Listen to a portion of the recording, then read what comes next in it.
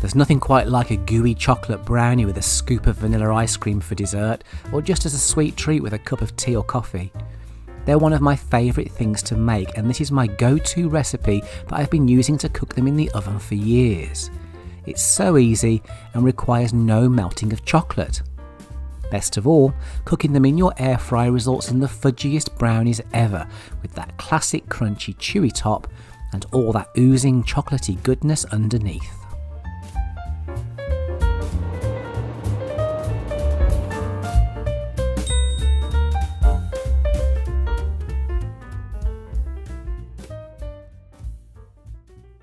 If you want to see more of my air fryer videos, remember to hit that subscribe button. It's totally free, and by hitting the little notification bell icon too, you'll be notified when a new video is released.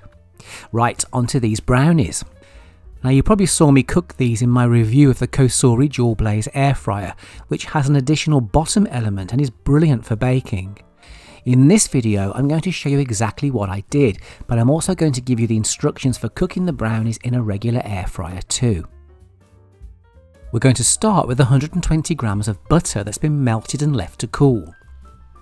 To this, add 120 grams of caster sugar, 100 grams of soft light brown sugar, and 1 tablespoon of oil. Using an electric hand mixer, whisk this for several minutes to dissolve as much of the sugar into the butter as possible. There's quite a lot of sugar here because we're not going to be melting down chocolate, remember, which of course contains sugar. We're just going to be using raw cocoa, so just be patient and do the best you can. Next, add 2 large eggs, these should be at room temperature, and a teaspoon of vanilla. Again, using your hand mixer, whisk until the mixture becomes thick, pale and a bit foamy. This is going to take a few minutes.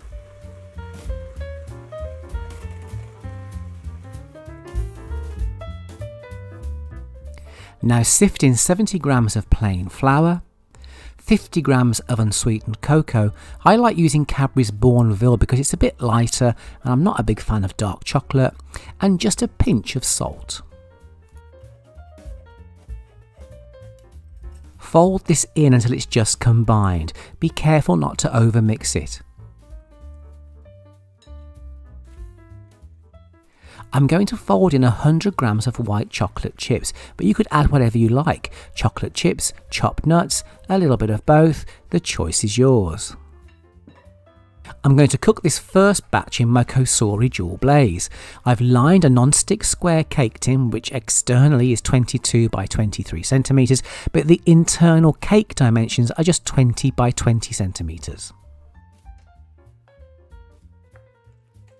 After pouring the mixture in and leveling it off, I'm going to make a handle out of foil so I can easily lift the tin in and out of the air fryer basket.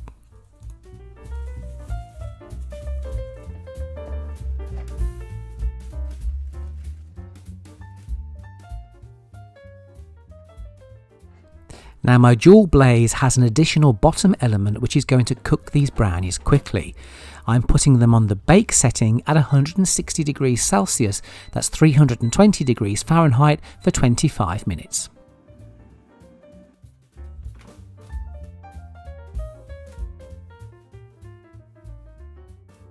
Well, that looks perfect.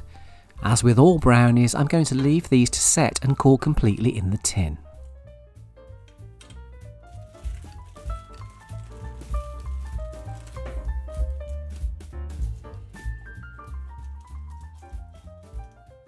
These are amazing, moist, chewy but perfectly cooked through, just how I like them. Right, onto my second batch, which I'm going to cook in my regular Ninja air fryer. The mixture is the same, but the baking process is slightly different. First of all, remove the crisper plate. We're not going to be using that.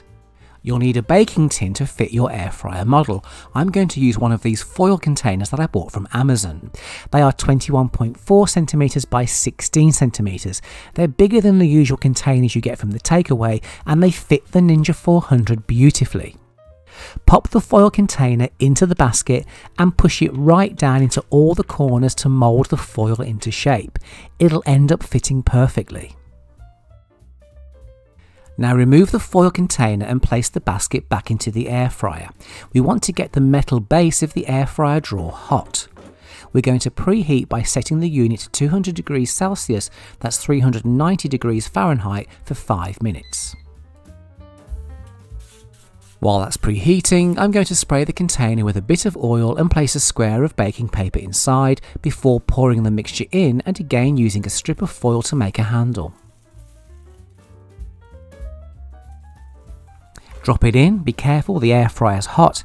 Close the drawer straight away, and then using the air fryer's bake function, cook at 180 degrees Celsius for the first 10 minutes, then reduce to 160 degrees Celsius for another 30.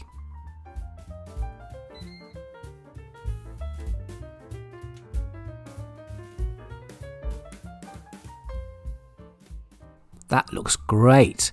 This time I'm going to leave these to set and cool completely in the drawer.